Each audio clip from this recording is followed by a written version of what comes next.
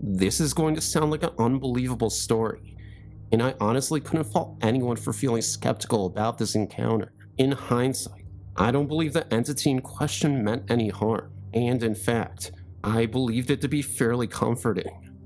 Either way, it's the type of story that would make anyone roll their eyes, but I only have my word, and you'll just have to trust me about the veracity of the story. This is something that my brother has been able to confirm, so it wasn't just me who had this experience.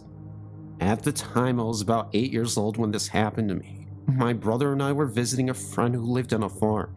I mean, the farm was sprawling, out like it went on for miles, even if in reality, it wasn't as big as we thought as kids. After breakfast, we headed off to the old barn which existed where we, as boys, would attempt to build a go-kart. By building, we mean fix it up a little bit, as it needed some repairs, but only a little bit of minor repairs. About 30 minutes into the repairs, an old man by the name of Johannes approached us and insisted on giving us a hand to help us with the repairs. We didn't remember him saying much, just that he quietly approached us, pointed where he believed there was a problem, and then simply walked away, practically into nothing. I remember that he was dressed as if it was still the 1930s, with either tan or beige overalls. Now, I don't think this man was wearing period clothing. I just think this is the way old folks tend to dress. Very simple, especially farm men.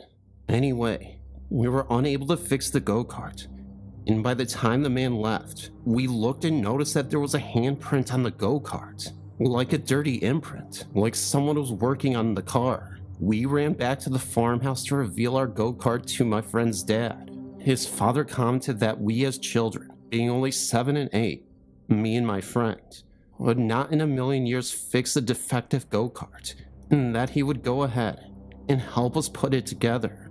We ended up mentioning that an old man by the name of Johannes came by and tried to help us with the construction, but wasn't able to do much, and even showed him the handprint on the go-kart. My friend's dad was a little puzzled and a bit unnerved. There was no man by the name of Johannes that lived anywhere on the farm, or even close by. Naturally, he decided to scout around the area, make sure there wasn't anybody suspicious stalking our property in the area around it. My dad's friend had been gone around a half hour and then returned soon, where his dad didn't see anyone. We had left the go-kart on the front porch and entered the living room while all this was going on. As we were all sitting around, his parents included, I looked up and noticed this old man's portrait hanging on the wall. This was the man that was wearing these strange tan and beige overalls. I walked over to the father and confirmed to him that the man on the wall was the same man that helped us with the go-kart. As me and my friend agreed that this was the case, his parents laughed and replied that in that picture was his great-great-grandfather, who passed away more than 20 years ago. Clearly my friend's parents didn't believe us, but it really did happen. Now I'm 18 years of age.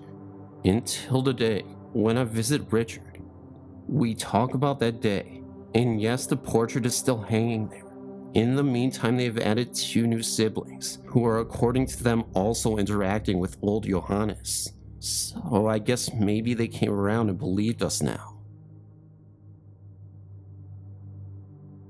I don't think anybody has shared a story so unique, although I previously believed that many of these encounters do exist, but for some reason or another, they never get told. I live a few miles out from London, England, and I'm sure many of you are very aware of the famous stories and reputation that the city has for its creepy and unusual hauntings. But what if I told you that there are ghost sightings that happen in the London Underground?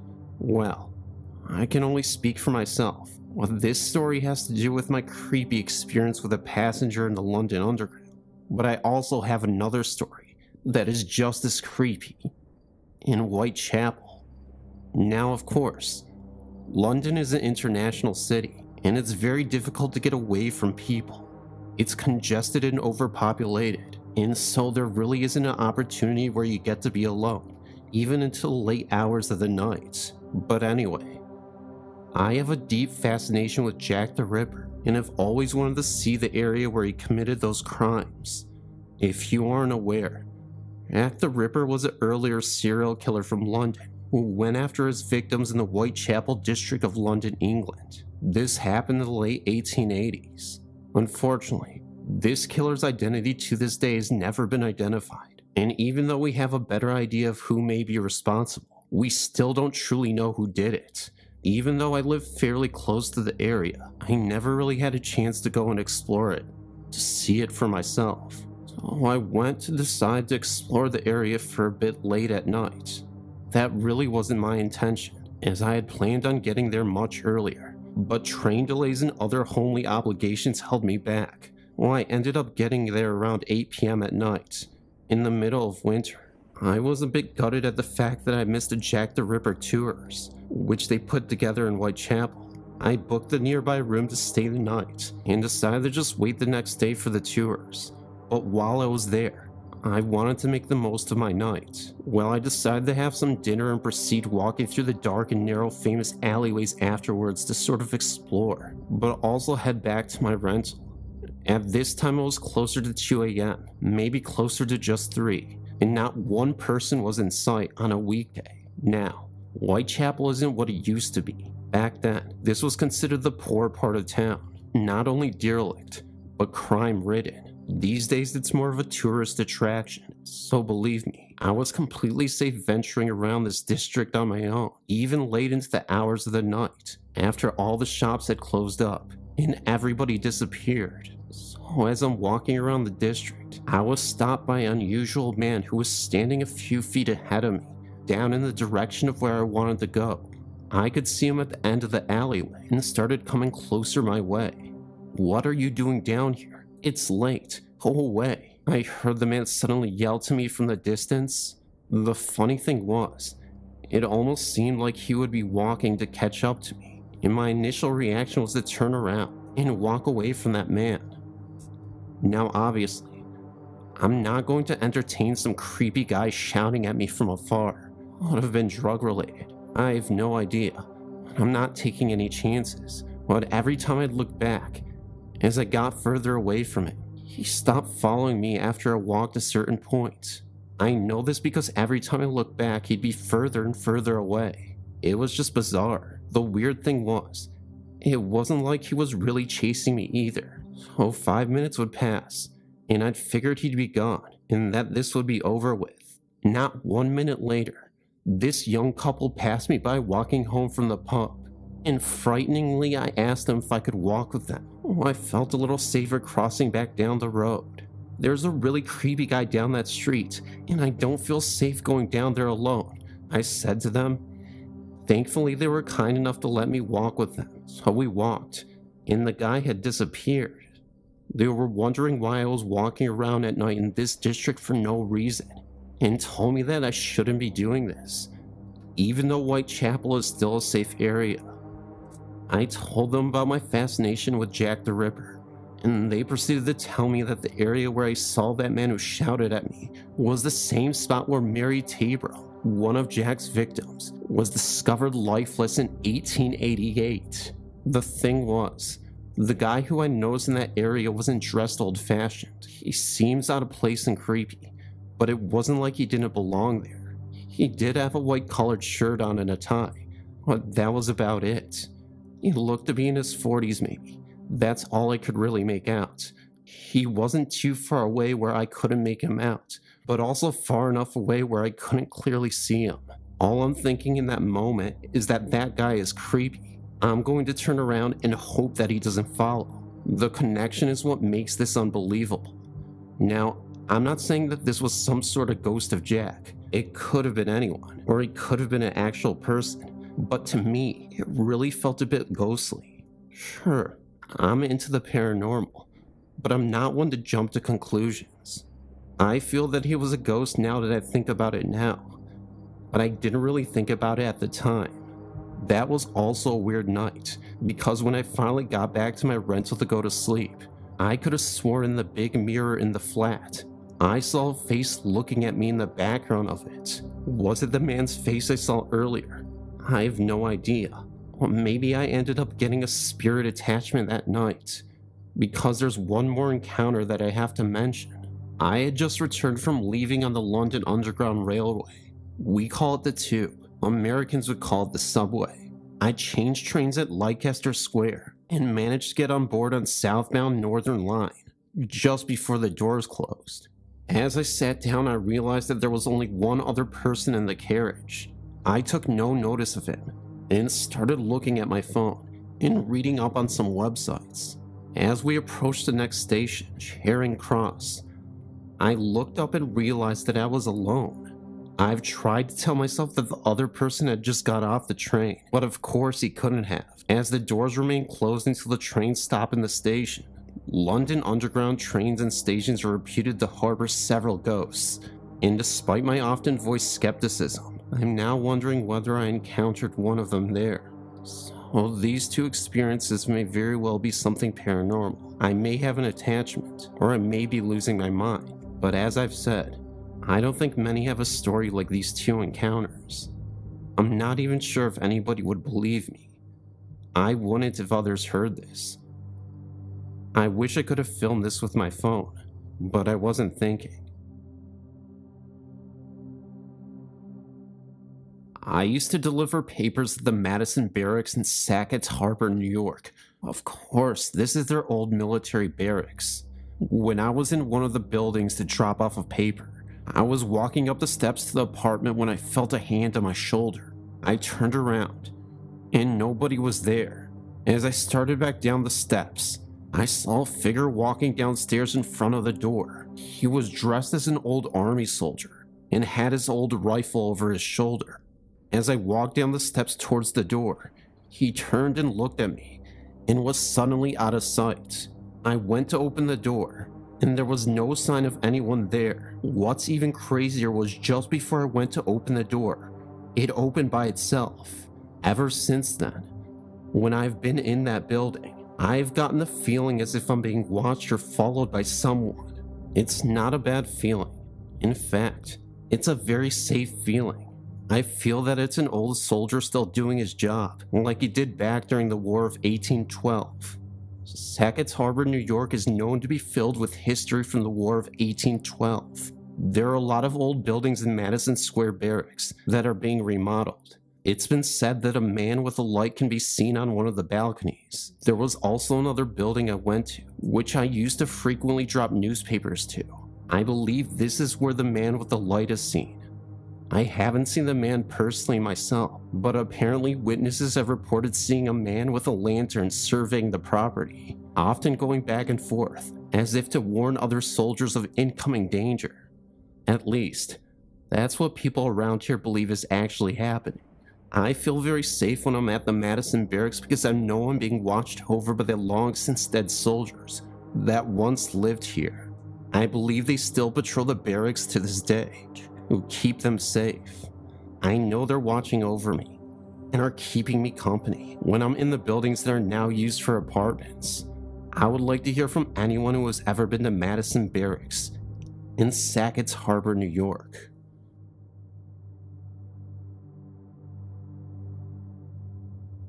Dad was told he had cancer in May of 1999. He had always taken care of my mom. Mom had been sick most of my life. Dad passed away on July 14th of 1999. The ball dropped in my lap into what to do with my mom. He had always asked me not to put her in a nursing home, so I left my job and brought Mom to live with me and my husband Sam. The night my dad died, we went back to my parents' house to stay. My son Brad and my husband got a beer and went out to the patio to eat. My dad had never drank a beer with Sam, and Sam took the beer and made a toast to my dad saying, "Here's to the beer we never had together, Walter." At the time they popped the cans of beer, the two coach lights in the garage flashed blue, and shots of blue came from them, and then they went out. Sam and Brad never did take a drink of their beers. After the funeral, we were able to put our thoughts together. We brought Mom to our home to live. We have a manufactured home, so no one had ever lived in it but us. Things had been so crazy in our lives that I felt I had not been giving my husband attention he needed. I made a bed in front of the TV after Mom was put to bed, and a little soft music. Things started to heat up when we heard this very loud thump on the wall behind us. At that same time, my mom says in a loud voice, "Did you just see a man coming down the hallway?" Needless to say, the night was over for Sam and I. A week later, Sam and I had been in bed when Sam says, Deb. All I could say was, "I see it." There was a shadow on the side of the bed, and then moved to my side. We couldn't believe what we had just seen. The next morning, my mom says to us, "Did you see your dad last night?" We both said yes. The phone rang, and it was my son who was with a friend down in Southern Illinois. He says to me, "Mom, last night I woke up, and Grandpa was standing over me right by my bed." The only thing I could say was I know he was here also. Now during this time, Mom became very sick and was put into the hospital. She was put in a room across from where my dad had been. She said she had heard him calling her, and that's when she got out of bed and tried walking to the room across from her. She fell and broke her arm. I woke up at home to see our ceiling fan lights on and the fan on high speed. The phone rings, and it's the hospital telling me of my mom breaking her arm. Other strange things started to happen, like lights coming on in parts of the house, TV coming on. I think the strangest of all was New Year's Eve 1999.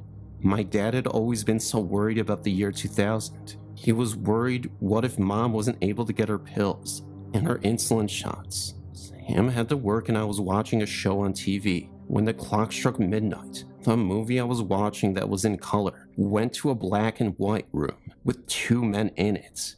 There was a desk, and both men had the same clothes. One looks at the other and said, "Are you Mr. Wilson?" The other man said yes. My parents' last name was Wilson. This froze me to my chair, not being able to move. Then the movie I was watching was right there before my eyes, back in color. I was hit with the flu bug really bad in the winter of 2000, as I laid there in bed crying because I just couldn't take care of my mom, as I felt I needed to. I felt this soft kiss on my lips, and a hand touched my cheek. Mom was in her bed and couldn't walk, and I was the only other person there. Mom started to see something sitting beside her bed at night. He had a potty chair in her room. She said the man sat there for hours and looked at her. One night she screams out the name Sam. Sam. Oh God, he is putting me by my arm.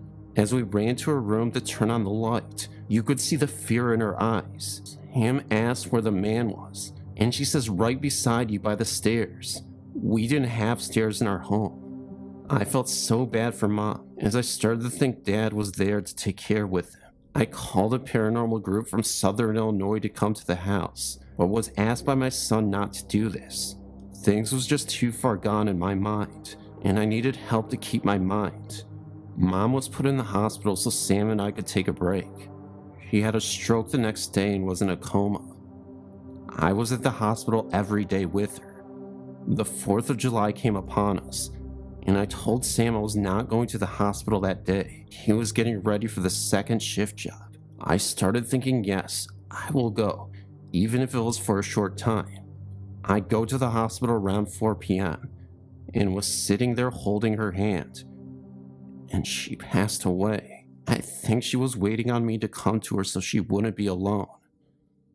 As she was taking her last breath, Mom looked to the door, opened her eyes and smiled. All the pain that had aged her face all those 36 years was turned to soften, and it was free of pain. She was now with Daddy, and I saw it in my heart.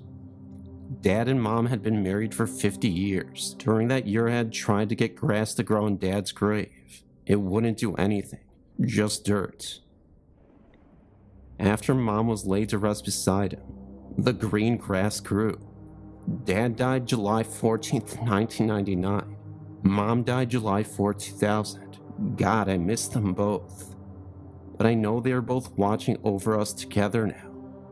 Strange things still happen from time to time, and I just kind of gave a smile and said, okay, I will be careful. You see, it's not the first time I've had strange things happen to me like this. It has happened most of my life. It's like a draw power knowing someone is going to pass away, in my dreams or a smell. I would love to talk to you about these things. In 1989, I lived as a single mom in a 2-story townhome. This was in Brea, Kentucky. My bedroom was upstairs and had one window overlooking my front door and the parking lot. David, my next door neighbor who shared his porch with me, one small cement porch with one step up, leading to his door into mine. He was number 7, and I was number 8. One time early between 2 and 3 o'clock, I had just startled myself awake after a disturbing dream. I'd just finished writing it all down in a dream journal and had turned off my bedside lamp. I lay there in darkness with my bedroom window as a nightlight. A bit of streetlight shone through the slightly elevated shade, and if a car happened to go by, I'd see a quick flash of headlights roam through my bedroom walls. The roads were mostly empty, and it was all stillness outside. My window was partly open, and I remember the sound of wind and an occasional instinct amidst all the quiet. It was summer, or maybe the end of summer, and the fresh air smelled like honeysuckle. As I lay there trying to fall back asleep, I suddenly hear the low growl of a car engine in the parking lot below.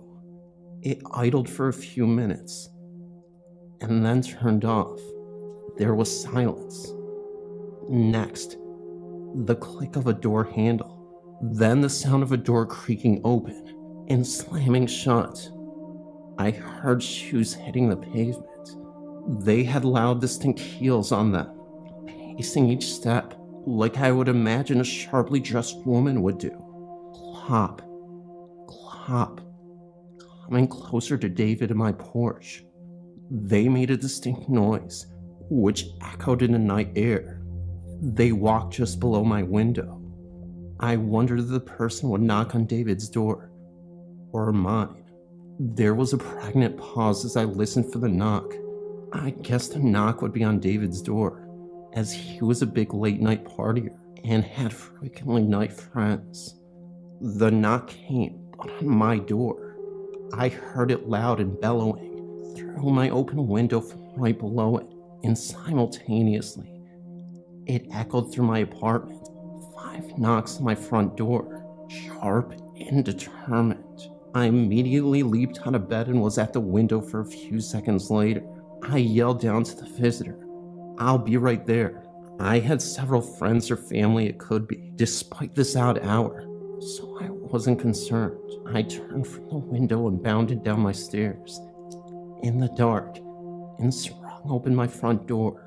I opened it part way, and then all the way. Only darkness. Just an empty porch. There was no car in the parking lot, as far as my eyes could see. Wind howled through the trees. It just shrieked past my door and blew branches across the pavement. I shuddered. Not from cold, but from the lightning bolt of the creepy chills that were traveling like ice down my spinal cord. I shut the door again and then locked it. Then I stood there for a minute or two and checked the lock again. Slowly I moved again, back up the stairs again, taking each step backward, keeping watch on my front door. Then stood there for a minute or two and checked the lock again. I moved slowly back up the stairs again, taking each step up backward, keeping my watch on my front door.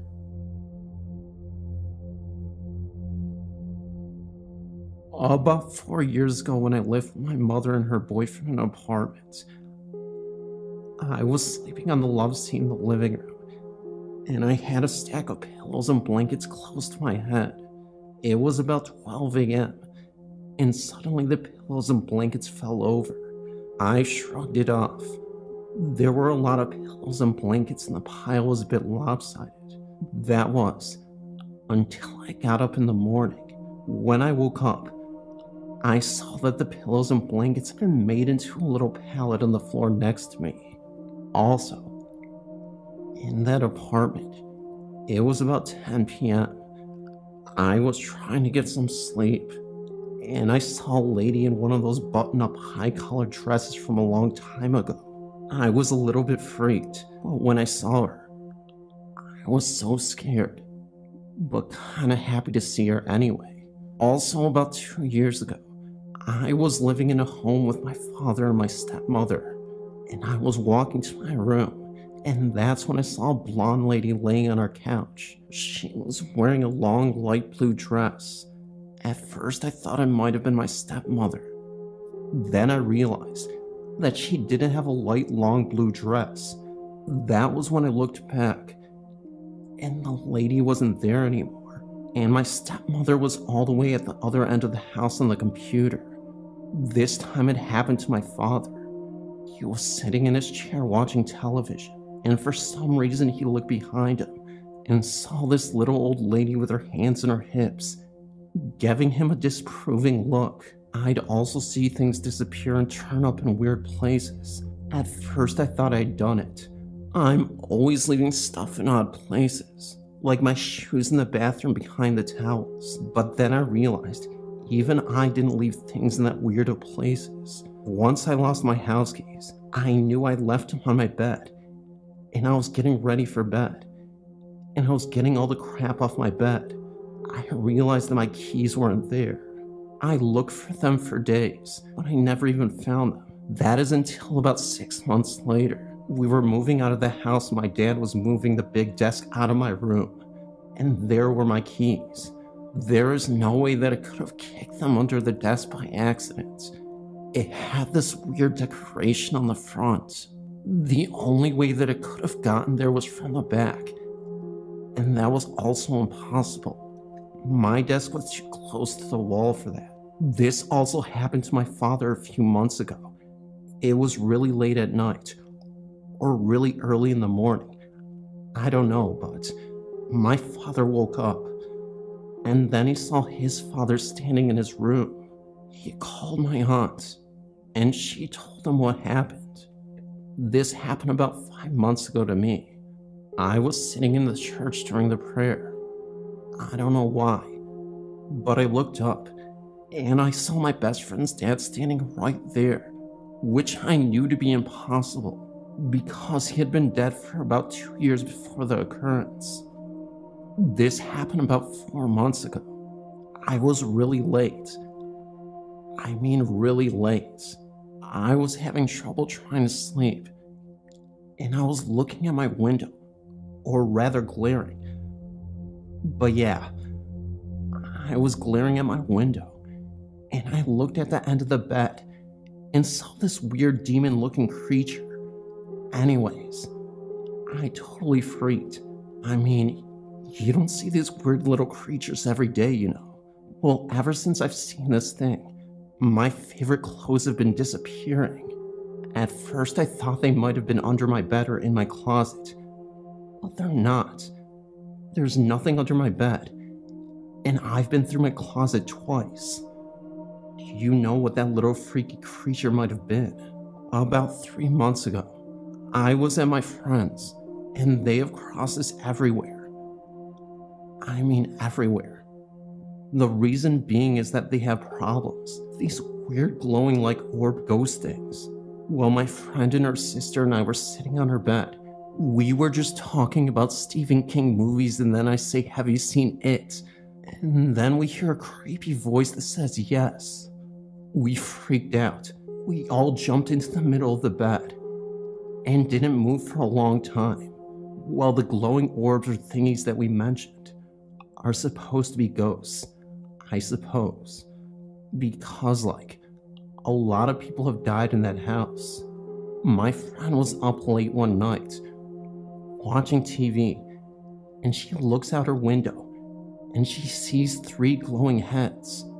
Well, one day I had come home with her after school so she could give me a ride to church. I put my backpack in the middle of her bed and sat on the floor. That way I could watch some televisions before we could go. That's when she was on the other side of the room, by the window, where she saw the glowing heads. And all of a sudden, my backpack flies off the bed and into her closet. It was more like it moved a little bit, and suddenly it was in her closet. It's kind of hard to explain. About a year ago, I was in my friend's grandmother's bathroom. My friend had to shave her legs. And that's when I see this old dog lying on the floor. And that's when I asked, "Did you have a dog that died?" And she was like, "Yeah." "How'd you know?" Then that's when I said, "'Cause it's lying there right on the floor underneath the sink." Turns out that they have several portals, so to speak, in her house. And then there's a ghost and a Ouija board. We don't mess with that.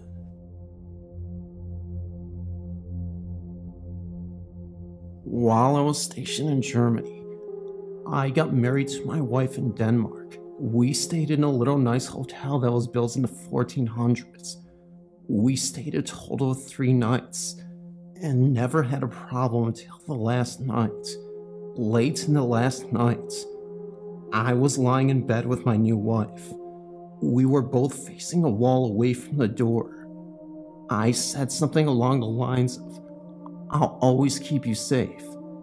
And at that moment, an overwhelming fear came over me.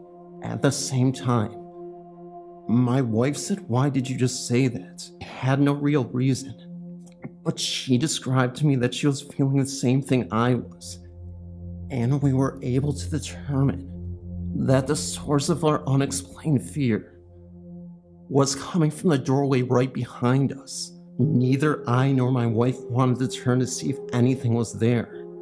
When I finally mustered up the courage to look, I was convinced that I was going to be looking directly into the eyes of the devil, but nothing was there.